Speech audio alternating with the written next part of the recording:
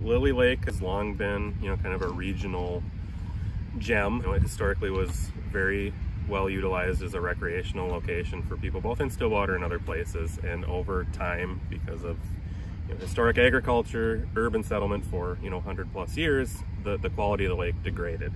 In roughly 2008, the WMO and the city started looking at ways to bring Lily Lake back up into kind of a clean water state, and through that process, they identified that about 145-ish pounds of phosphorus to the lake needed to be removed a year from external sources coming to the lake.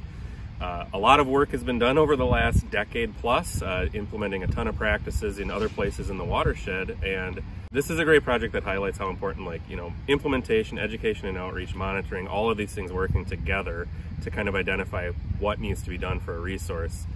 So all those practices happened, kind of some final practices were identified through some intensive monitoring that occurred, and what came out of that was finding out that this spot, this area up here, is contributing a large load of phosphorus to the lake every year.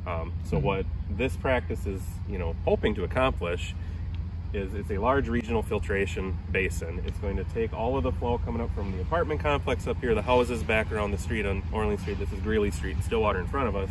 It's going to come down the hill, it's going to enter the basin, it's going to grab all that water, filter it through some native plants and some media, and then send it back in the storm sewer cleaner back down to the lake through the existing structure, and away it goes.